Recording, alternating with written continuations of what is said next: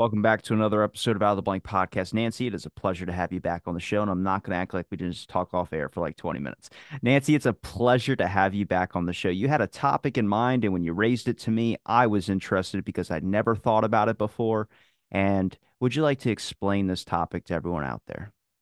Okay, so many people in JFKA, which is the acronym for Kennedy assassination, in the research, if you say the words the Minsk photos, they'll know what you're talking about.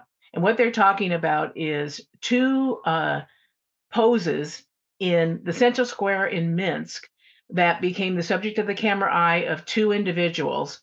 And they were shot and they were found later by the CIA and were turned over to the Warren Commission.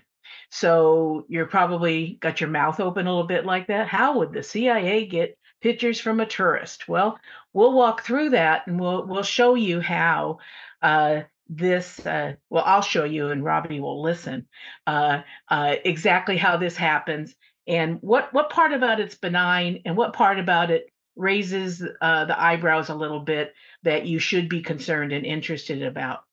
So the official story in the Warren Commission, if you open up around page 268 in the original Warren Commission report, not the volumes of evidence, but the report itself, you'll find the story about Oswald in Minsk.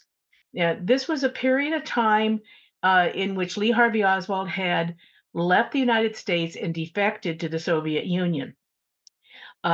He was trying to get citizenship. They weren't giving it to him, but he was in Minsk, had been sent there from Moscow, and he had met and married Marina Prusakova, and she was soon to be pregnant. So in the summer of 61, these tourists, two American tourists, and this is how they talk it in the report, very benignly. Their names aren't super important. Where they're from isn't important. What they do in life, none of that's important. It's just they were in the Soviet Union, as behind the Iron Curtain as you can get in 1961 summer. And they go to Minsk, which is a few hundred miles away from Moscow to the west, and it's in what's the area called Belarus, which is now we know so well because of Ukraine and what's happening there. But it was actually Belarus was one of the Soviet satellite countries at that time of the USSR in the old days where they had 15 republics outside of Russia. And that was what they called the Union of the Soviet Socialist Republic. So the Beatles song back in the USSR is all about connecting with that scenario again. So these two tourists are being taken around the city by an in-tourist guide. An in-tourist in Russia is you can't walk down the street without approval of the in-tourist telling you that that's okay to do back at that time during the Cold War. So they had an in-tourist guide with them. They were in Rita's car and they were driving to the Mint Square. They get out of the car. Every time they stopped on their summer trip with this car, two women traveling alone, in this case, three women traveling alone with the guide, people would gather around the car and they would want to know, oh my gosh, it's a brand new car. Where'd you get it? How much did it cost? What's the mileage? Well, how did you get it here? Yeah, all of that information. So we were very accustomed to people coming up to the car and striking up a conversation to that kind of extent. So uh, Monica had a camera and Marie had a camera, and Rita was the third woman. And so Rita takes the camera of Monica and snaps a photo. And in you can see the in-tourist guide and Marie talking to each other, Monica talking to each other, and but Marie Hyde, the third person, is not in the photo. Over to the right of the photo, I'm going to show you a photo right now. And Robbie, you can tell me if that looks like that's good. Oswald's all the way. Yep. Yep. And so there he is way over there. And you see that in the bright sweater, short sleeve sweater, There, that's the In Tourist Guide. That's Monica Kramer. That's the new Singer automobile. And then you see Lee Harvey Oswald over here, three men standing there. And if I may not, there's the little boy in the front. Okay. Okay. And so you can recognize the car because it's got the license plate there and everything. So they snap this photo and they go on to take a dozen or so other photos in the city as they're going through it. So after they come back, uh, the we'll go into how they were debriefed by the CIA, but the Warren Commission doesn't talk about that. They just talk about the fact that we have these photo that they turned over, and that's kind of the end of it. And the way we determined that this was Oswald was by the way he stood Up higher. up higher. Okay, the way he stood with his hands in his pockets. The shirt actually matches two photographs that were taken of Oswald in 1962 in his apartment in Minsk. He's holding his little baby June in the apartment. So we know that that is the same photo, short sleeved, etc., same pattern exactly. And so they have pretty much determined this definitely is Lee Harvey Oswald. Well, yeah, he matches those older photographs, whether it's a younger version of Marina and him. Right. And so in the Warren Commission report, it's all happenstance. Um, the ladies didn't know who this was, didn't know who anyone was in the picture, and that's the end of it. But to them, it helped to prove that Oswald was in fact in Minsk. Okay. Now, Oswald kept what he called his historic diary, which was a handwritten account of his time in the Soviet Union. So he talks about his suicide attempt, trying to get citizenship in Russia, and they aren't giving it to him. Various things, and then going to Minsk and working in the factory.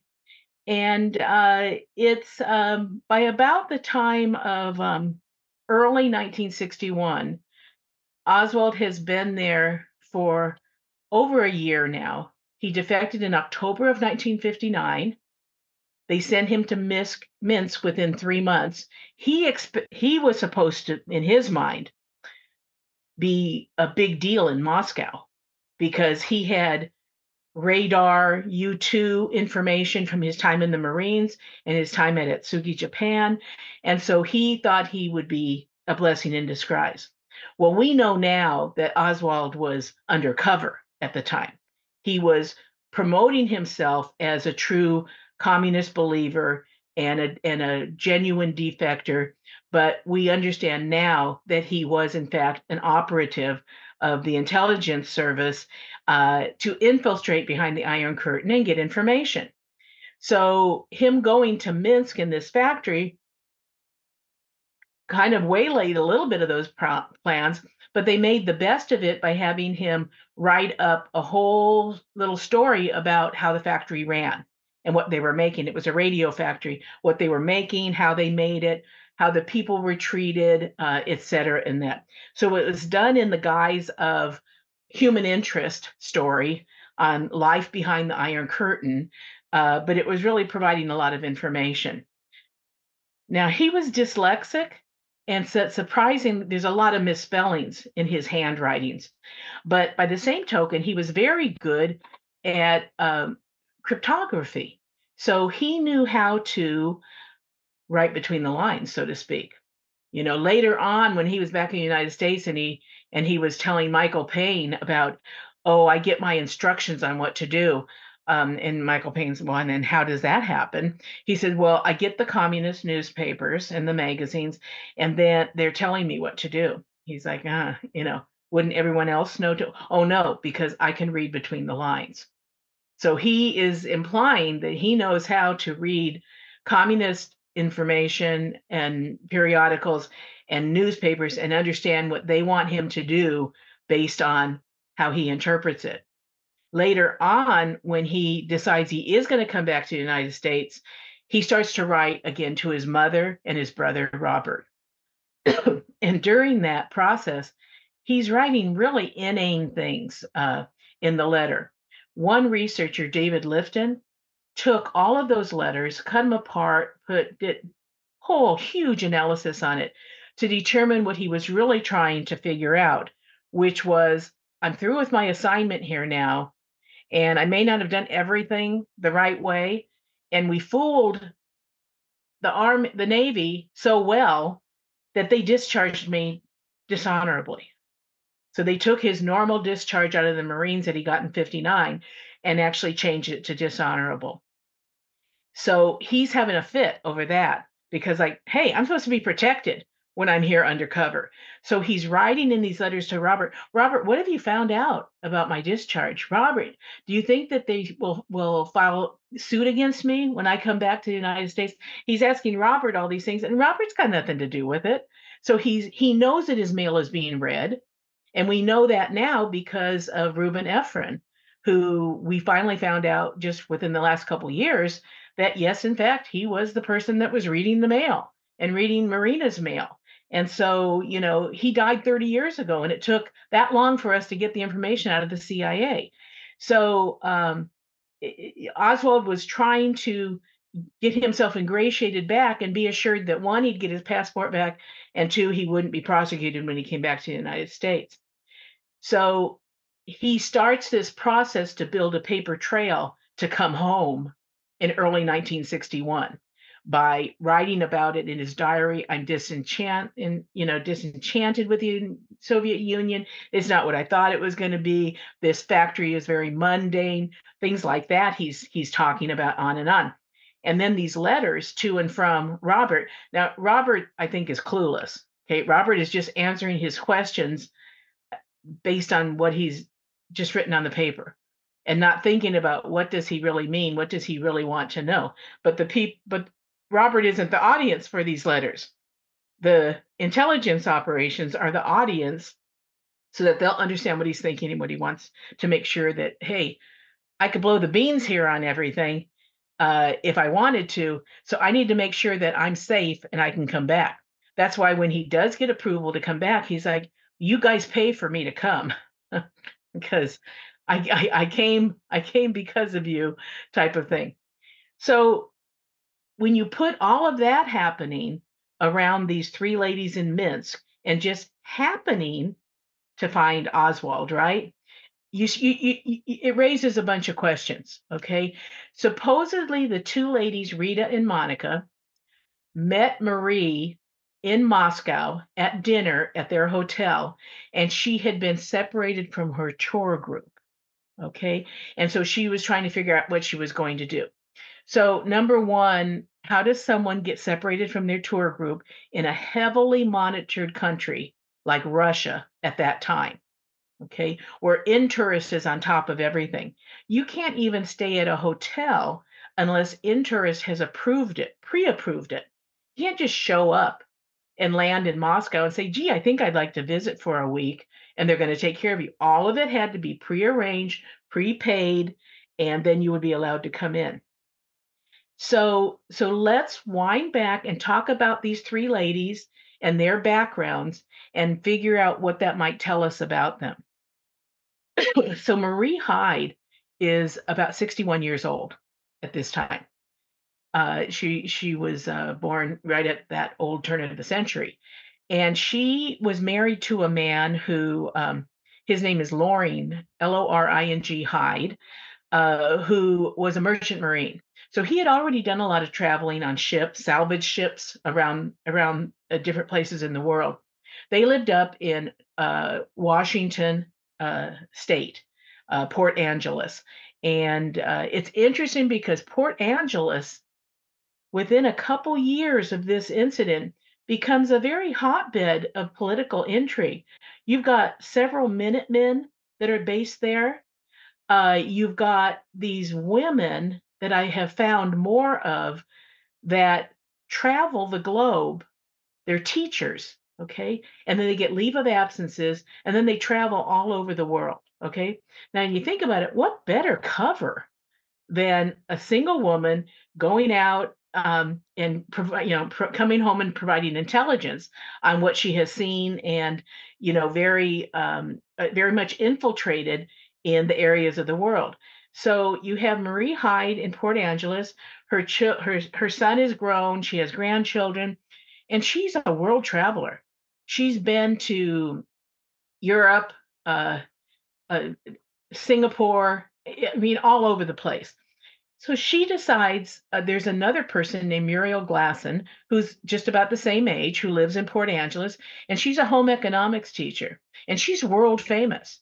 She goes to different countries with Ford Foundation grants, and Rhodes scholarships, and she helps countries set up kitchens in different cities so that it teaches people about nutrition and food intake of local cultures, etc. So she is a world traveler also, just like Marie is. Now, I think they may have traveled together to Greece in 1957, but I don't have absolute proof of that, but I'm still working on that part. In any event, they decide to get together because Port Angeles is only about 5,000 people. Okay, so if there's two world travelers there in the town, you bet they're going to know about it. Because this little local newspaper writes about if someone buys a new dress. Okay, so they are always writing these little human interest stories about Marie Hyde is off on another cruise, or that type of thing. I went up there in the 80s and went through their archives. It was like, my gosh, this story writes itself in terms of her background. I've got all this biographical information on her. And so that's how she decides that she's going to take this trip, supposedly. And her trip is much more extensive. She leaves a little bit later than Monica and Rita do. They don't know each other ahead of time. I can find no connection that they know each other ahead of time. And so Muriel and Marie are going to go through the Holy Land. They end up spending a day at the Eichmann trial. Okay, in Israel. They can get in everywhere. Okay, they go through Spain and Portugal and Italy and Athens, Greece and Turkey, and then they end up coming back up to Poland, where they separate. And Muriel goes up to the Netherlands, where she has a week-long stint to do some home economics work up there and at The Hague. So she has contacts there, and she's going to do that. So she's out of the picture then. And that's where Marie is now has bought a prepaid portion of her tail end of the trip. And that tail end is I have to pick up my car in Paris that I'm purchasing. And so before I do that, I want to go and see the Soviet Union since I'm so close. So she buys a prepaid trip, and she will hook on to a tour from London that's coming through Warsaw to come into the Soviet Union at Brest, which is the western side of the Soviet Union. So she is ready to embark on that because Muriel has left. And they tell her, uh-oh, we've got trouble here. The Orbis is the name of the agency that's like the Intourist in Russia. So it's Orbis in Poland. And there you do everything that they tell you to, uh, because, of course, they are under Soviet influence. And so they tell her, uh oh, your tour is late. They are not going to be here for, they're not even leaving for 2 more days. And so it's going to be at least 3 or 4 days that you're going to get whacked off of your Russia trip. But we will let you, and we have gotten approval from the Soviets to let you come in by plane today or tomorrow. And so turns out when she gets to the place for the plane, they don't have a seat, so she has to take a train. So she comes in through the western side, goes through Minsk. Minsk is a big customs area for Western entry into the United States, into the Russia. And so she has to spend 3 hours there going through customs and all of that. And they always, when you come into one of these places, they take you to lunch or on a tour. And that's really code for now we're going to go through all your luggage. Okay. And so she's finally onto this, that this is what happens. And so she tries to carry really personal stuff on her person with in her purse or her satchel. And so she gets through that. She goes to Moscow, checks into the National Hotel. And so she's trying to figure out what she's going to do now because her tour won't get here for 3 or 4 more days. So we'll leave Marie there because she's just about ready to meet Rita and Monica. Okay. So let's go back to Rita and Monica now and figure out they're from Solvang, California, which is outside of Santa Barbara, picturesque little place. I mean, they have areas that are called Sunny Acres, Happy Farm, Happy Acres. Okay. So it's a kind of an idyllic little community, Danish community that has built up. Monica has roots back to the original Danish people that helped to found the town. Rita was born in England, had was a young teen in the war uh, in London. So she went through the Blitzkrieg and all of that. She at 18 she decides to come to the United States because she has an aunt that lives in Iowa in the Midwest of the United States.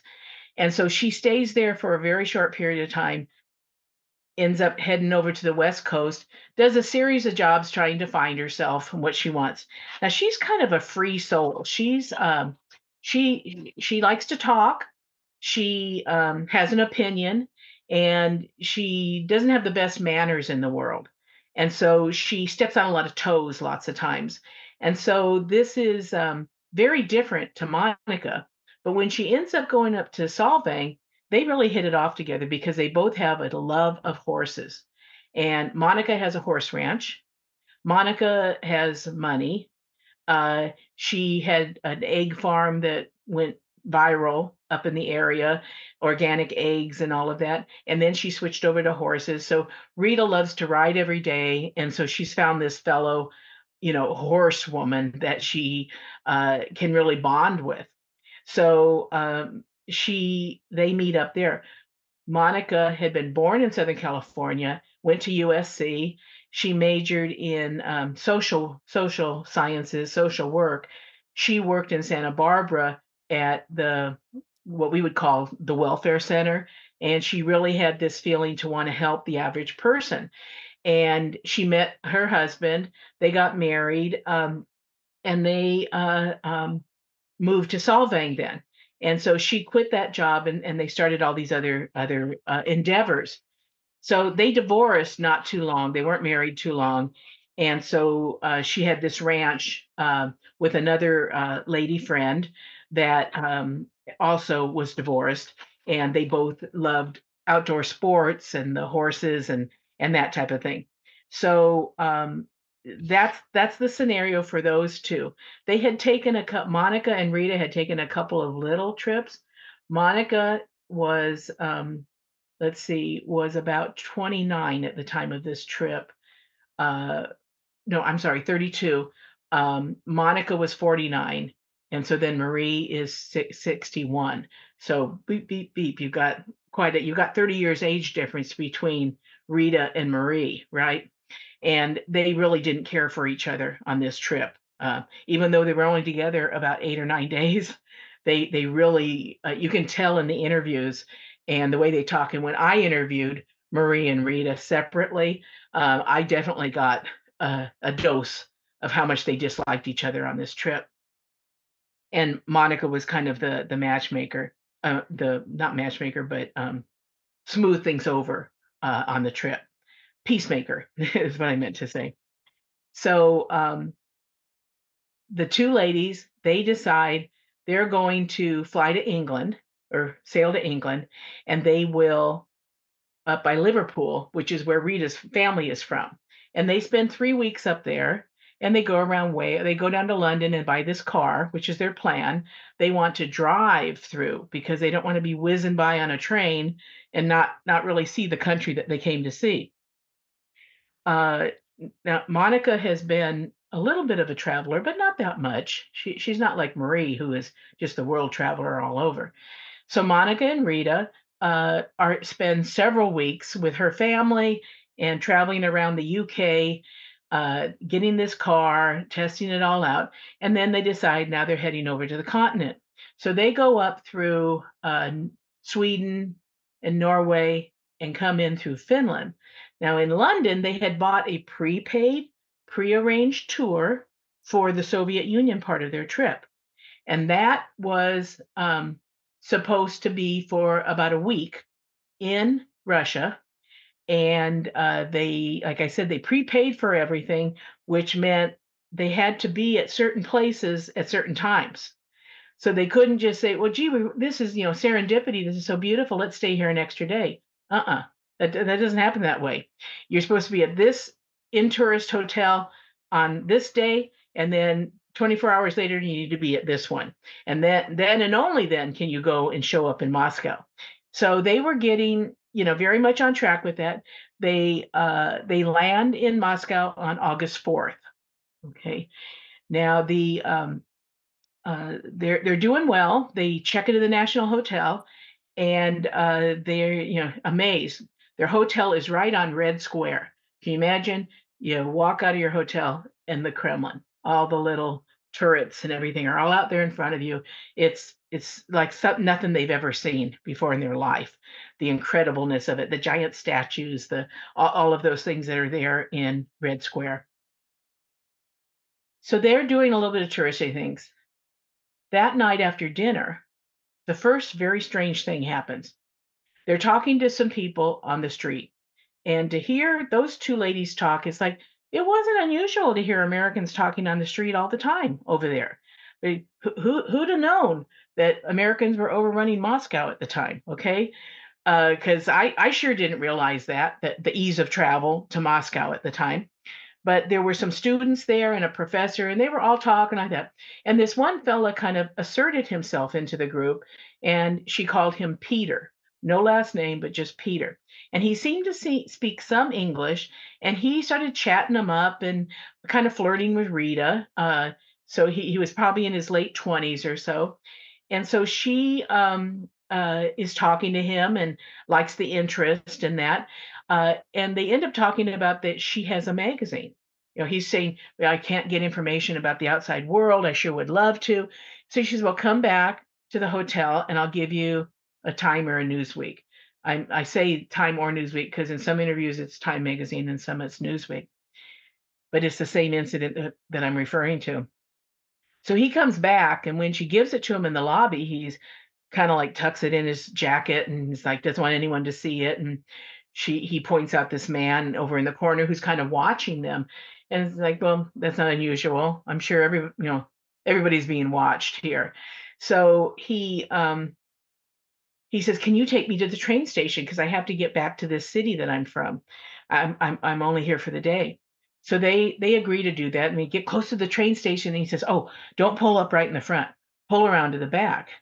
And I'm thinking, like, oh, what two women would go and go in the dark alley in the back of the train station to see to drop this guy off? But they did. Okay, so incredibly naive or prearranged or something, right? And so he gets out, and then they said they never saw anyone leave so fast in their life as he did to get out of the car and get into the train station. So they thought, well, that's the end of it. We'll never see him again. They go back to the hotel.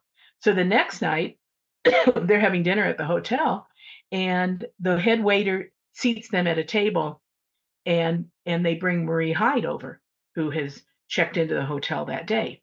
And so they see another American, meet here you are. And so they said, well, that wasn't unusual because they often did that in hotels, that if there were American tourists, they would try to group them together so that they could talk the same language. And Marie said, "I didn't especially like that because I liked meeting new people that were from other cultures and other, even if they're other travelers, and they're not Russian, I would get to find out where they were going, what they had seen, and they might tell me about something I didn't know about in the area to go look at and visit." So she was a little disappointed being stuck at this table with English speaking Americans. But she strikes up this conversation with the two, finds out how they are driving through Russia, and she's pretty excited about this now. So she says, I've gotten separated from my tour group.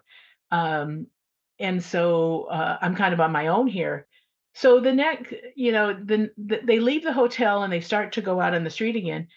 And Rita and Monica see Peter out there on the street, down the street. They're like, "What? I thought he was supposed to go to back to his town last night on the train. Why is he here?"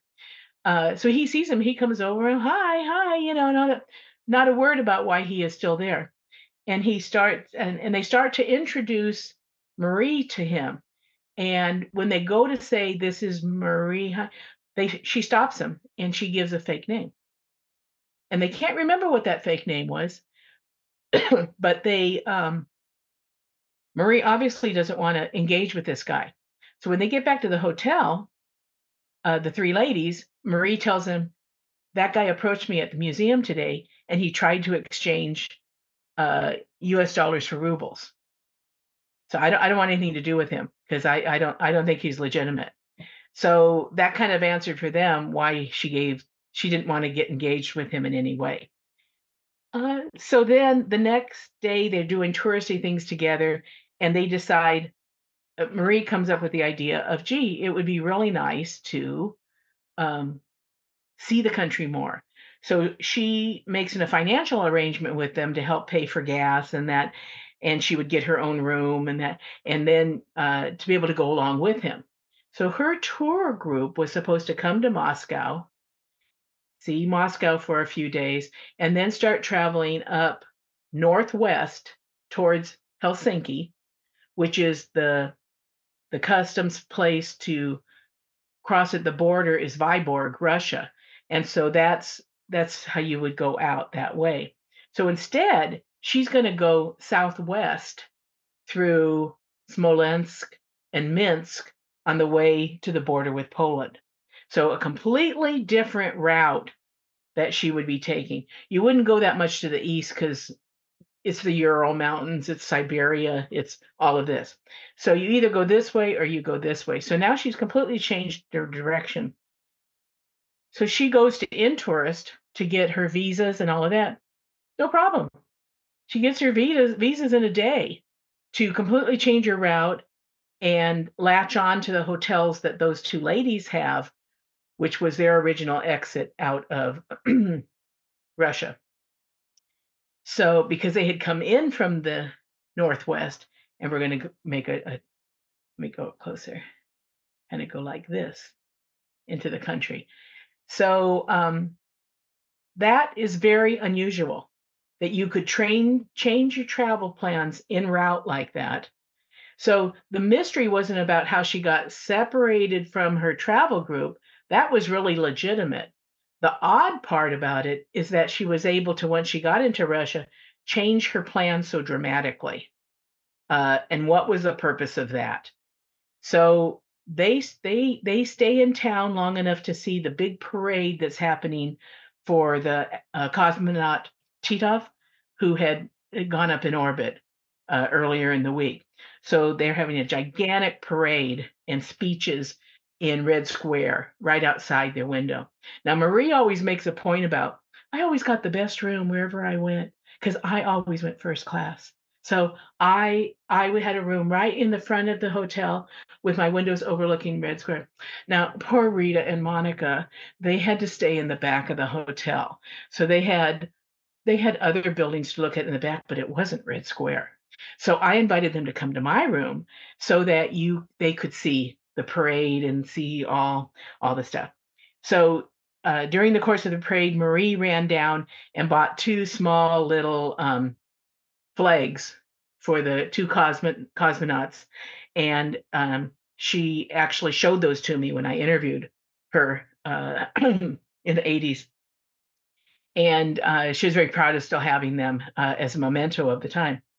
So they watched that. They had packed the car up early in the morning and parked it on a side street so they would be out of the way of the crowds. And so then they get in the car about 4 o'clock and take off for Smolensk on the way to Minsk. So they go there, they spend the night. Nobody talks about anything important happening there other than that they spent the night. Next morning they get up, and now this is the fateful day that we've all been waiting to hear about. And this is when they get there then. And these are huge driving distances, like, 250, 300 miles, and you can only go like 45 miles an hour. So these are 5, 6 hour long drives to get between these cities because it's just so vast. So uh, they're really tired when they get there, but they check in, go upstairs, and Rita gets a call to come back downstairs. The manager wants to talk to her. So he brings her in, has an in tourist guide. Her name is Svetlana, come in because she can speak English and Russian, and she translates for him. And he tells her, what the hell are you doing here? Why are you here? Why are you giving propaganda to Russian citizens? So that was all about that magazine that she had given in Moscow. So she had been observed doing that. They were following her because of that. They were checking on her because of that incident. So she is at the same time scared and very upset. Upset that this man is talking to her that way, and scared that I'm in this foreign country and I could go in the gulag and people would never hear from me again. So she listens to this, and then finally he says, watch your place, know where you are, etc. Now you need to go with this in tourist guide and take a tour of the city. That's exactly what I want to do after getting creamed by the hotel manager. So they go and they get in the car, and now there's four ladies in the car driving around. And both Rita and Monica say they stopped at Central Square in Minsk because Marie Hyde wanted to take a picture of it. Now, when Marie was coming by train into Moscow, she went through Minsk, and she had to stay there 3 hours to go through customs.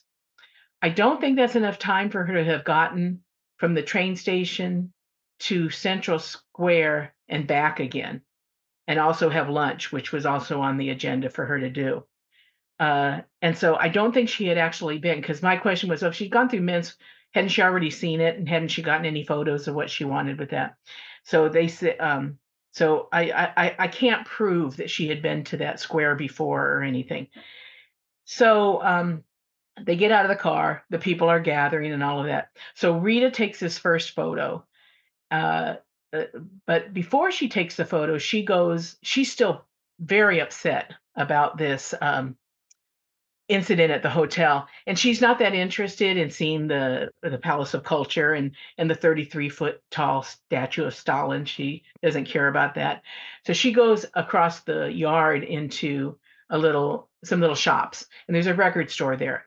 And so when she comes out of there, she runs into uh, this American guy who later turns out to be Oswald, and he's asking her about the car and the records and all of that. They walk up together to the car. Okay. So she takes her picture and she captures the three men and the boy and the two ladies. And then Marie says, "Here, take my camera and I want to get in the picture." So then we have the second photo, which is this one.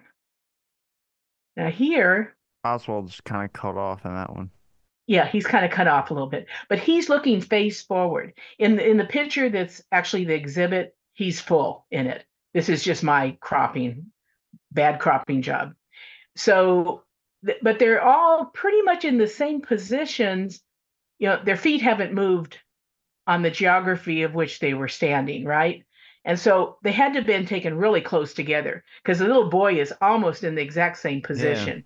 You put them side by side. But now you see on that far side, that's Marie Hyde. In the middle is the in tourist guide, and Wait, then that can you show the other photo?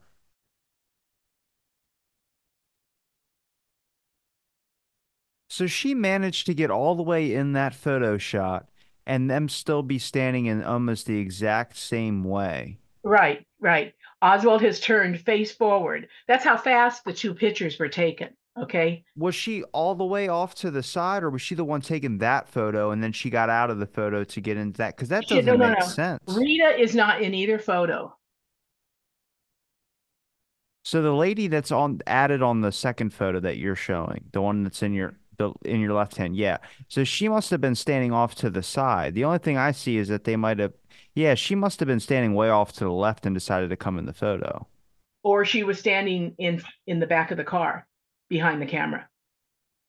Yeah, but even then, how do you stand that close without moving that much? Even if she was like, "Hold on, let me come in for a picture." Right. Well, see, the if you look at Monica and Svetlana, the in tourist guide, they are heavily engaged with each other, talking. Okay, so they're not really paying attention to Marie. It doesn't seem anyway. But let's see, I can. You don't really care about Stalin over there. Uh, But even when Marie comes in, it looks like the girl in the red on in the second photo that you're showing, she looks like she doesn't. She's standing back a little bit from Marie. yeah, she's standing back and she's looking forward now rather than sideways. So in this one, both Svetlana, Monica, and all the men are looking sideways. And in this one, now you start to see it's a little Who, different, right? first of all, who's the parent of that child to be like, turn around, look at the damn camera? It's this guy with the cap is the parent of this child. And they are only speaking in Russian, okay? But Oswald is speaking in English. And Rita thinks he's speaking very good English. She said at first she wasn't sure he was American, that he was speaking such, but he was speaking very good English. So those two pictures get taken, and so they go on their trip, the rest of their trip. They head out to the border. At the border, their car practically gets ripped apart. They even roll it over a pit so someone can go underneath it and check it all out. And they say, we're looking for papers. So they found the registration papers and the ownership and the the contract for buying the car all in the glove compartment because she wanted to have proof that she owned it and that she hadn't stolen the car or anything on this trip. And so they got all excited because that was in English because she bought it in London. And so they had to bring someone in to translate the whole thing. And then and then there was some sweater that had, you have these big giant labels on your sweater for care and all of that. They saw that inside one of her sweaters and they got all excited about that. Well, it turns out to be washing instructions. Okay. And it was a sweater she had bought in Sweden, I think. So it was, they were there for several hours and they kept saying, what are you looking for? What are you looking for? We're looking for papers. We're looking for papers. Well, they never supposedly found any papers, but here's the odd thing. Later on, when I tell you about them being interviewed by the FBI agents are wonderful back in those days about how they record information when they're honest, and they record everything. The subject scratched his ear a number of times during the interview. Okay, they don't say why, they don't speculate as to why he was scratching his ear, but they do note it because they were trained to note and record what they saw. So in both of the interviews, they say Monica Kramer referred to her notes extensively during the interview. So she had notes, her trip notes that she had taken during the interview. And Monica and Marie up in Port Angeles, Little Miss Society lady, where she is filing reports with the newspaper every week on her trip abroad, and they are publishing about it. Oh, she was in Greece today. Oh, she was in Turkey today. Blah, blah, blah, blah. She is also referring to her extensive notes during these interviews. So wouldn't both of those would have been in English, and wouldn't that have been quite a prize for them to have? Because they had been through Hungary and Yugoslavia over in Belgrade, and 2 days after they left Poland, after they exited, the Berlin Wall went up. So they are in a hotbed period of time when Soviet US relations couldn't be more wound up and ready to spring. And they're just driving around, nothing to see here, just having this. Now, when they took this picture in the square, they say that was just a guy. We had no idea who he was. No clue whatsoever. We didn't even think about him because people were always stopping and looking at the car. So it was really no big deal. So Rita and Monica separate from Marie in Poland. But before that happens, Marie is called down by the manager and he tells her, "What do you know about these two ladies that you're with?" So clearly, the Soviets have sent information on about watch these women. Uh, there's something going on here or whatever, and you know, keep an eye on them and don't trust them and da da da. So she says, "Oh, I've known them for just a few days, but they seem perfectly fine to me." And so of course they were treating her with first class effort and rolling the red carpet out and everything. And so she left Warsaw and went to Paris, picked up her car and hopped on a freighter out of Cherbourg, France, and headed over to New York, where she was met by her husband. And then they drove the car back across the country to Washington State. Meanwhile, Rita and Monica continued their trip through all over Europe, Czechoslovakia, Yugoslavia, France, the Pyrenees, all around Europe before they wound up at Cherbourg. And then she brought the car back with her to New York. And, you know, in those days, it took about 10 or 12 days to cross the Atlantic for those trips. And so that's the end of the trip. Okay. Any thoughts, any comments, or should I go on? Uh, I'm gonna let you go on. I'll ask my questions at the end. Okay. So now we're we're in a position where it's September-ish, early October, and they're Rita and Monica are in Solvang, Marie's back up in Port Angeles, and they start giving interviews, in-depth interviews to the local press. The one with Rita and Monica end up hitting to Santa Barbara, which is a bigger area, academia, etc. So a lot of opportunity for informants in that area to see that article and bring it to the CIA's attention. So I mean, the method and operations at the time, and probably still are to a certain extent, was that you had scientists, you wanted scientific information, you wanted academic information, you wanted cultural information about these other people in the countries in the Cold War. And so when this pops up in Santa Barbara, that is probably the catalyst that sends Mina Volmy, a CIA contact division person in Los Angeles, California, up to Santa Barbara to interview these ladies and debrief them about their trip. Not unusual at all. George de Mohrenschildt got debriefed all the time when he came back from a trip abroad. So it really Standard. does. Yeah, it's standard. And they generally don't go to you ahead of time and say, see all that you can and then come back and tell us. For the average person, for George, they did tell him that.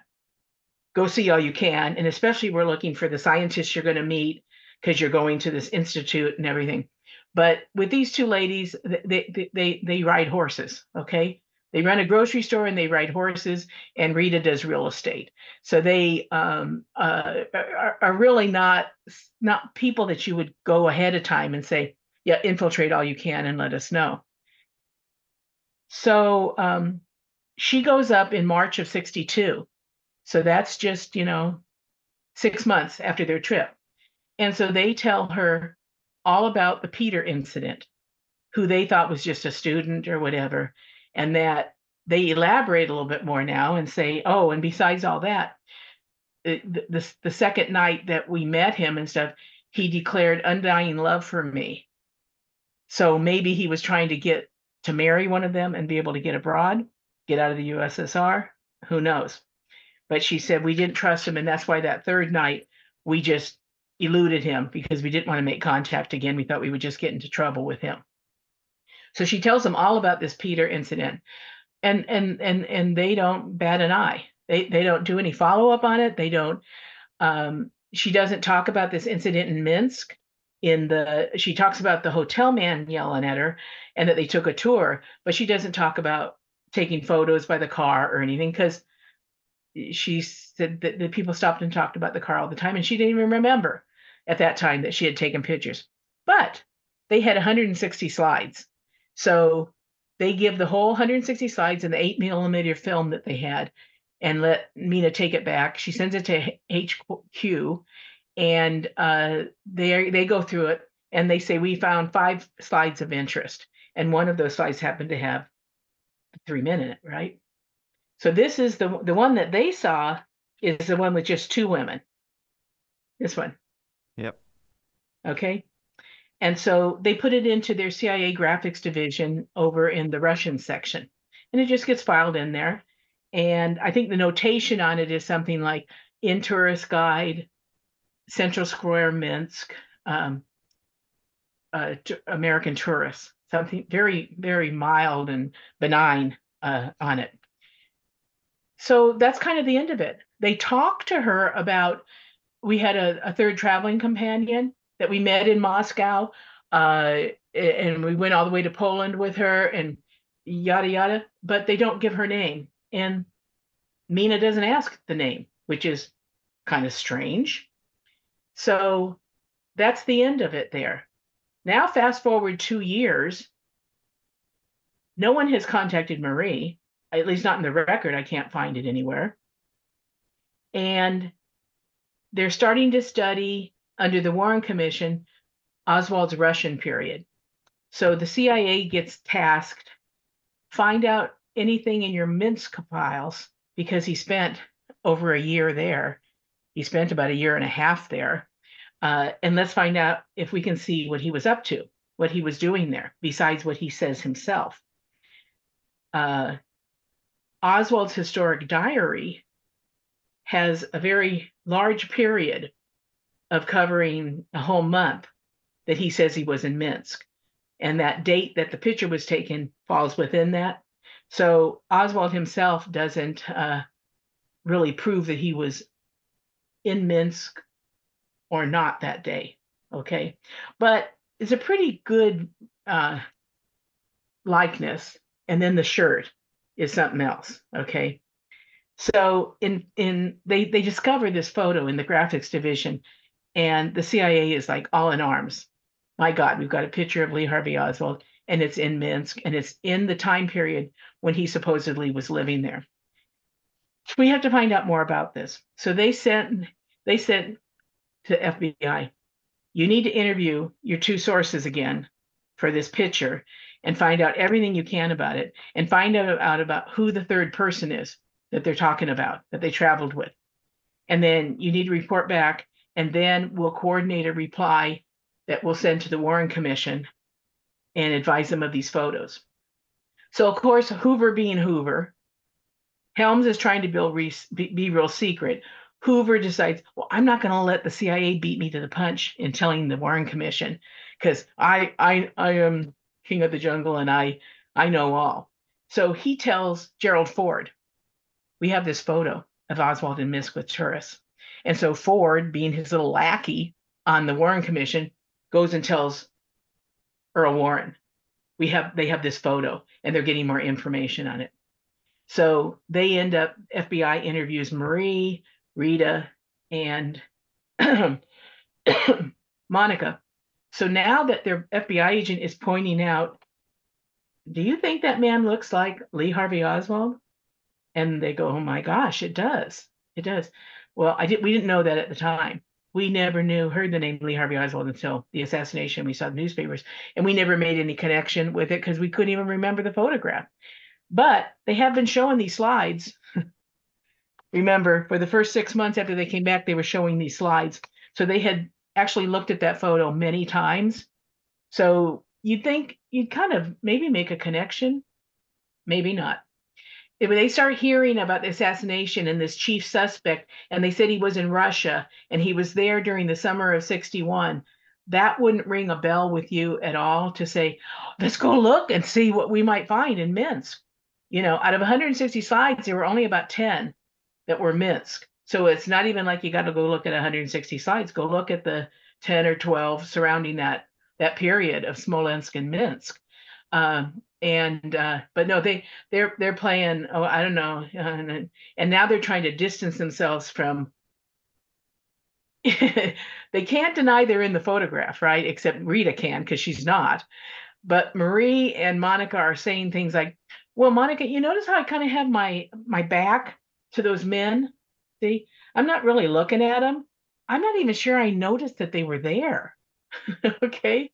So on one hand, they're telling us, oh my gosh, you've got people always came up around the car. And now she's saying to the FBI, in 64, I'm not even sure I noticed. I know I didn't talk to him or anything.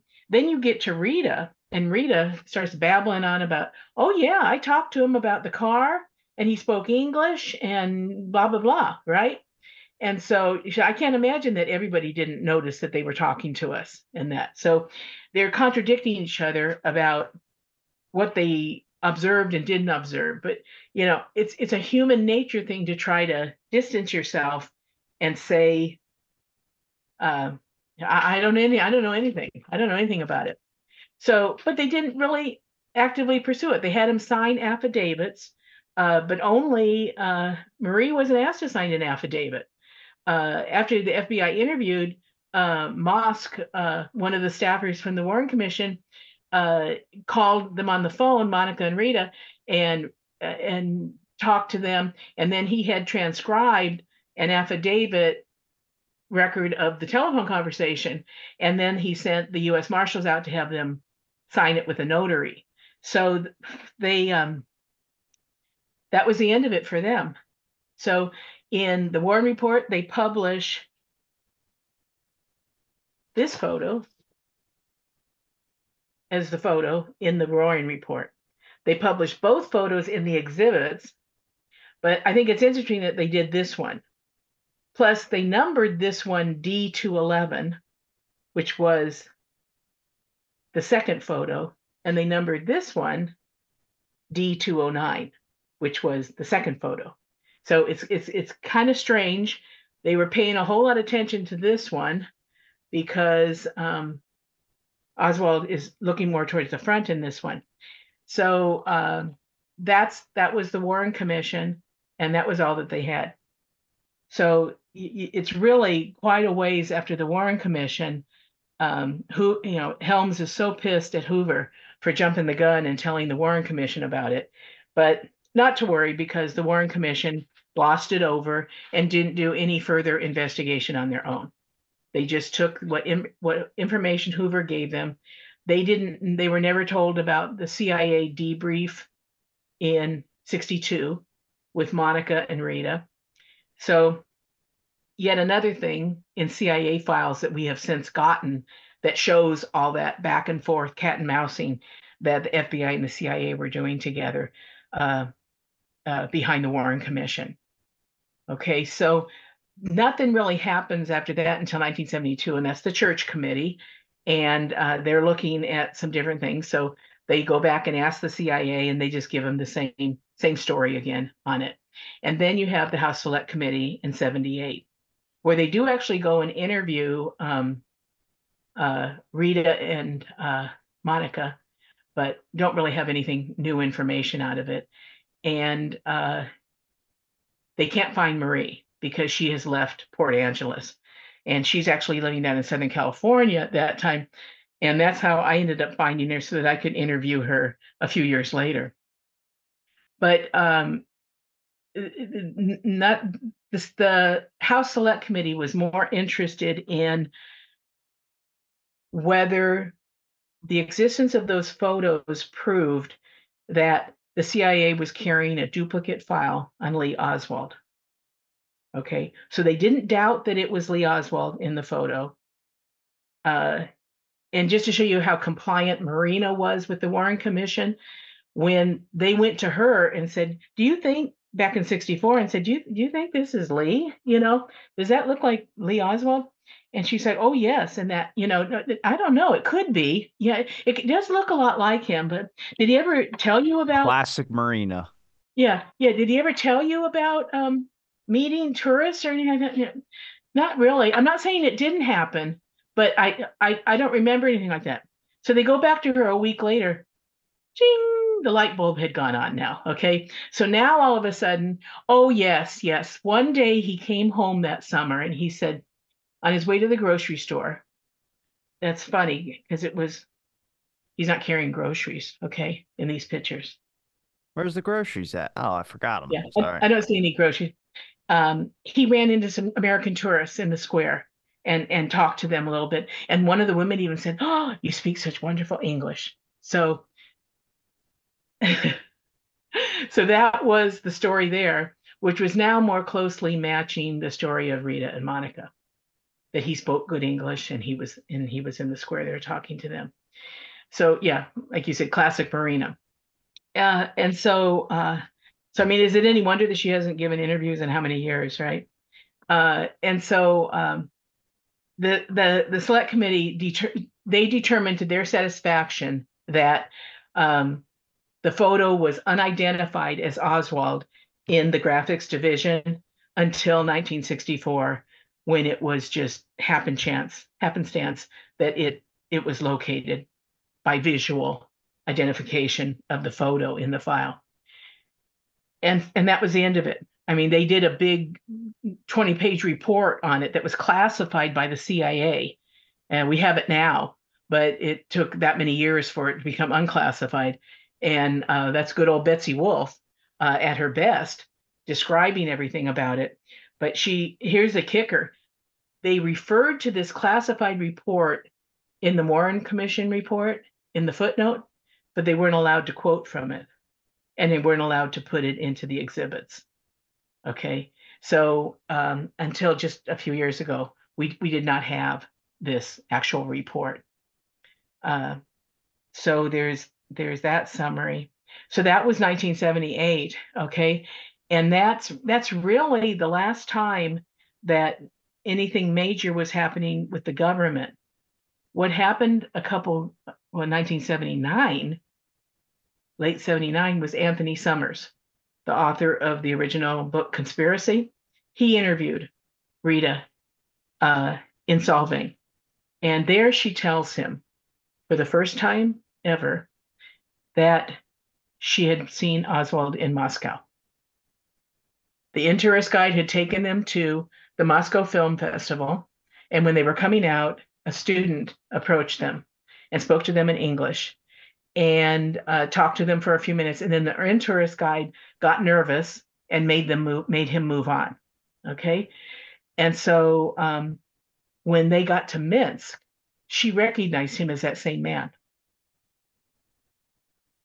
So Anthony Summers didn't say if they had a conversation with each other, Rita and Oswald acknowledging recognition of each other. He doesn't tell us that, but he does describe this incident. So he published in 1980. I read that, and so I decided that let's see, I didn't get to Rita until the 90s. But when I interviewed her, I asked her why. Why did you had just been interviewed within the last year and a half by the House Select Committee, and you didn't tell them about that? You didn't think that was important at all? And I said, why didn't you tell them? She looks at me and says, they didn't ask me. Just like that. They didn't ask me, which you hear all the time, right? If someone asked me the question, I answered the best I could. But if they didn't ask me, I wasn't going to go there with anything on it. Okay. And so to me, that's classic Rita, because she's kind of a smart alecky person. From what I met with her, and I spoke to her for over 2 hours.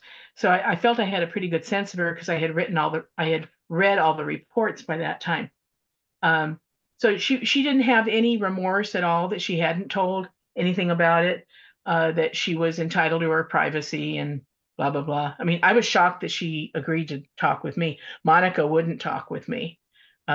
Rita died just a couple years after that interview, no connection. And I tried to go after Monica again, and she wouldn't do it at that time. But she was quite a bit older then too, so I don't know how fruitful it would have been. So that's kind of where we stand with things. I think that's pretty much what I've got to say on that. What were your conclusions based on your interviews that you had with them? My conclusion is that it, I really wish that the CIA had gotten out of her that she had seen him in Moscow too, because that would have given us an opportunity to go after when he left Minsk and how he had the freedom to move around Moscow like that. Because he didn't record it in his diary, and Marina never spoke about it. And no one ever went back and asked Marina, uh, did he go to Moscow? Do you remember him ever talking about meeting somebody in Moscow or whatever? He probably met all kinds of people that he never told her about. I don't doubt that for a minute. But she was in such a position of wanting to say what she thought would please the people, or else I find her two ways. One is she wants to please, and the other way she wants to just screw with your mind. Okay, so it's both ways with that. But I think that Marie, gosh, she needed so much examination, because I'll bet she was debriefed by CIA people before. I can't believe, as much travel as she did, that she wouldn't have been debriefed. But we don't have those documents. So, I think they were either destroyed. I think Marie was definitely a person that would be debriefed when she came back, and she had loose lips. She would tell you everything that had happened to her. She had opinions about everybody. She thought she was very anti-Semitic. You could tell in her um, reviews about Jordan versus Israel, and the city split, and all of that. She had definite views on that. And I think that she has had more to tell us about her situation, and maybe that's all it is that she was simply a informant of providing information after the fact with that. Uh, so I think the pictures are legitimate. I think they're real. I think that Stalin pitch statue came down by the end of the year, that they were there, and they replaced it with a Lenin statue there in Central Square. So that's why I'm saying they were there in such a volatile time. Their visit required 100 times more scrutiny than it got. But what I have determined as I've looked through these women is that there's a whole group of these women that are school teachers or other that you would call nondescript jobs. I value teachers, but people would call that's women's work. That's at that time. It's women's work. It's not of consequence, etc. So what that you're shaping the little minds of the Yeah. future. Um, but Marilyn Murrett is another good example, okay, of someone that if you look back at her records, how many times she got leave of absences from school in teaching so that she could do some traveling. And she would do it in little 1 and 2 month stints, or she would do it in much longer stints. And she was abroad when she found out that Lee had defected. So she had connections. She had lots of things going on. So I thought it was very unusual for women to travel alone without the company of men at that time. And it turns out it's not. It's absolutely not. These women could go in. Uh, they use women a variety of ways. There were the Red Sparrows with the Russians, right? To be the honey traps. And then you could have these women that are single. They don't have to worry about killing the mother of kids or, a wife or anything. It's a single woman, and she can go in and be very nondescript in places and pick up all kinds of information. First of all, they can pick up paper propaganda, which is useful to bring back home. Then they can also pick up what they hear and what the culture is showing, and that. So that's going to be another aspect of this women's, is that it's kind of uncovered this whole little litany of females that were out there doing that. I don't know if there were male teachers doing the same things, but they certainly were using females. Some of the most effective soldiers during the Cold War were women. Nobody suspected them of being spies or anything like that. Yeah. Well, there's this new book out on June Cobb, or Yeah. the other. That one, it's a little sad when you spend that much print uh, for those conclusions and that, which I don't think are there. I've read it now finally. I've been offered to talk to that person, and then I was like, looking at the kind of the ending of the book, and I was like, nope, I'm all right. I'm good. I don't have time for Well, that. but if you interview her, then you do the counter. You do someone to critique it, okay? And then you marry those two things together. That'd be true, but then there's other work out there too. Like I mean, there's people that try and draw the UFO connection to the JFK stuff, and I just don't have time right now to try and bog all to that. That'll lead you to a rabbit hole.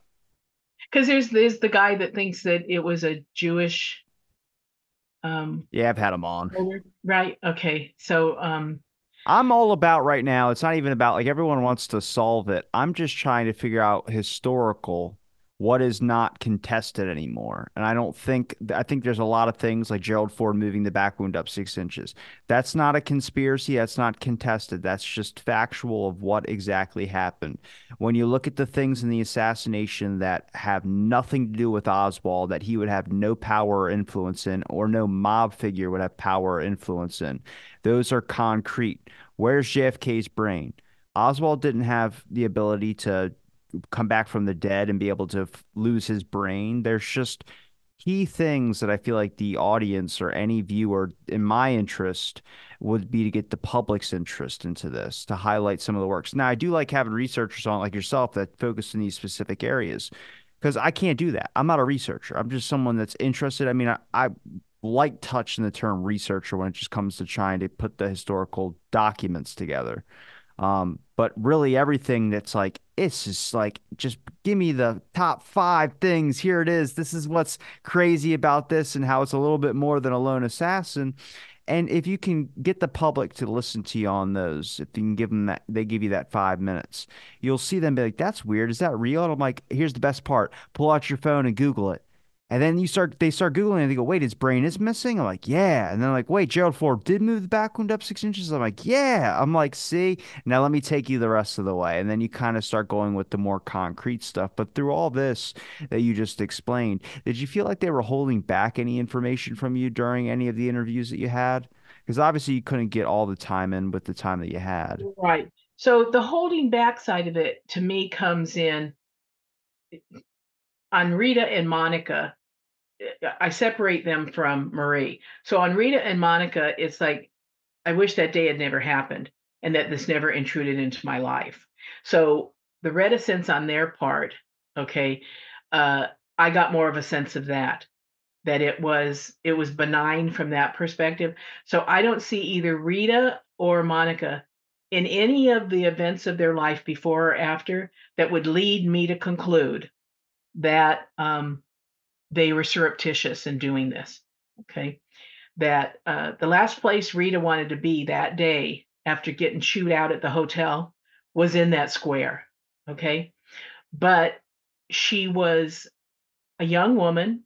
And if a man was going to pay some attention to her somewhere, she was okay with that. So if it was Peter in Moscow, someone that she called Phil in another interview, which I could never get to the bottom of with her. I think it was a conflated Phil and Peter story, and or whether it was Lee flirting with her a little bit because she was very cute. She was kind of a small, slender, pixie-ish, and she beautiful smile and that, and she would have had the English accent a little bit still, and so that was still that would have been appealing. I would have think.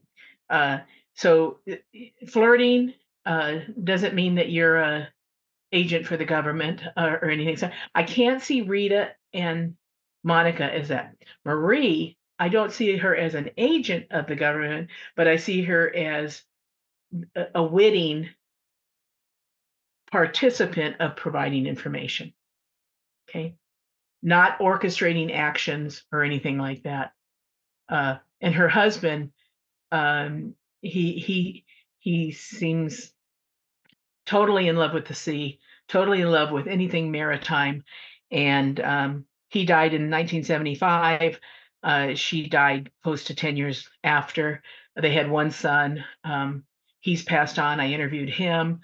So, and I've been in touch with extended relatives of the Hydes, and there's all kinds of rumors and stories within the family about their personal life, which is unimportant to the story. In my mind, it would just be ridiculous to print it at this point. But there's one woman that I spoke with that remembered very specifically the FBI agents coming up in 1964 to talk with Marie, and so that was kind of it personalized it in terms of the interview there. What about the faults of the Warren Commission into investigating or just questioning more or looking into the It's just photos? another example, isn't it? Yeah. It's another example of leaving Hoover to provide the investigative track and trusting, either because they didn't want to take the time, the Warren Commission didn't want to take the time, or they didn't have the resources. They didn't really use subpoena power um, at the Warren Commission. The House Select Committee, they made sure that they got heavy duty subpoena power and immunity so that they could draw people in to tell what they knew. Okay. Okay. So that was one good thing about the HSCA, but the concentration of the House Select Committee on the mafia is such a travesty. And even Blakey will say that now. Well, that was their fault for putting Blakey in charge of that. I mean, the guy's organized crime focused, and you had him leading the investigation. Of course, all his questioning is going to be focused towards that. Right. But it was also the government's fault putting Earl Warren as the head, because LBJ scared the crap out of him about nuclear war, and that would all be at his doorstep. But he's not that simple-minded, so he understood what was at stake politically, besides just the devastation of millions of people through a nuclear attack. So it was a game of chicken at that time, right? With the nuclear war, whether it's the Bay of Pigs or you're looking at today with Ukraine, Putin's playing a game of chicken again with the nuclear. Maybe I could just release a small one, right? It's just a small one. Yeah, that won't do any damage. Um, where can people find your links, Nancy? I appreciate the time you've given me some time on my show to talk about I this. highly recommend the Dealey Plaza UK website. It has a lot of speeches that I've done for them. I did one on Michael Payne last fall at their Canterbury conference that I think had some good information on his background, how he thought, and how he interacted with Oswald, and why that's important to understand his background in that regard, and also the whole Bell helicopter situation. So I've been strongly affiliated with them the last couple of years and helping drive some research there. And it blows my mind. They're not Americans, okay? They're British or Scottish, or and they care. They care about the history, and I think that's remarkable that they will spend that time. And there's some young people in there. Okay, so passing the torch on to you folks They to also still handle that interest. conspiracies better than we do. They don't talk about conspiracies like we talk about conspiracies over here. I've talked to Russell Kent and all those, Bart Camp and all those that they'll break it down for you how they view conspiracy in the UK. But one thing to them, I mean, it's the same thing with us with Princess Diana. We have a large interest in how Princess Diana died, and if you look into that, there is a lot of stuff that's very weird in that royal family. And over there, they're like, yeah, that's just how it happened, which is interesting because it's like you guys know that's your royal family or whatever, and they'll openly talk about like, yeah, and that's why they're interested in subjects like the JFK stuff because for us it's can be unfathomable that something like that could happen to our president, or it could be more than just what the official government says. But over there, they're like, no, we're used to our government keeping a lot of secrets. You would think that with what's transpired over the last 40 years, Watergate, Iran-Contra. I mean, you can just go down the list, right? That that onion would have been peeled back layer by layer, that maybe it's not quite so unfathomable after all, right? But it's amazing what you still get of, you still working on that? Like, get a life, right? And it's like, well, my life is what it is because of what happened 60 years ago. That we wouldn't live in the same world that we live in now. It wouldn't be a perfect world. It would be a very different parallel universe that we would be in if that hadn't happened. So I think I obviously think that it's worth every minute and dollar I've ever given to it. Um, and I think it's extremely sad that private citizens have had to uh, carry the torch on this for all these years. Um, but thank goodness that they do. Thank goodness for my generation to be able to have a chance to reach out to you guys and be able to find How's and your pick your Warren brains. Commission project coming? My what Your commission? Warren Commission? Yeah, we'll talk about that off air. That'll go Okay, off air. okay. Um, You can edit that out. yeah, Nancy, I'm gonna link all your links in the description. It's been a pleasure chatting with you again. Thanks everybody for listening to this episode of Out of the Blank podcast, and stay tuned for our next episode.